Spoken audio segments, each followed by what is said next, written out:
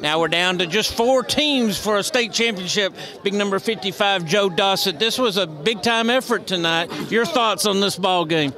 We just prepared. We knew what we were going to have to do when we came out here. We knew they wanted to pound the ball on us. And defensively, we prepared for that. We just took away what they wanted to do most. Yeah, you started fast again. You put 20 unanswered points up early. And this game was kind of in hand from that point on.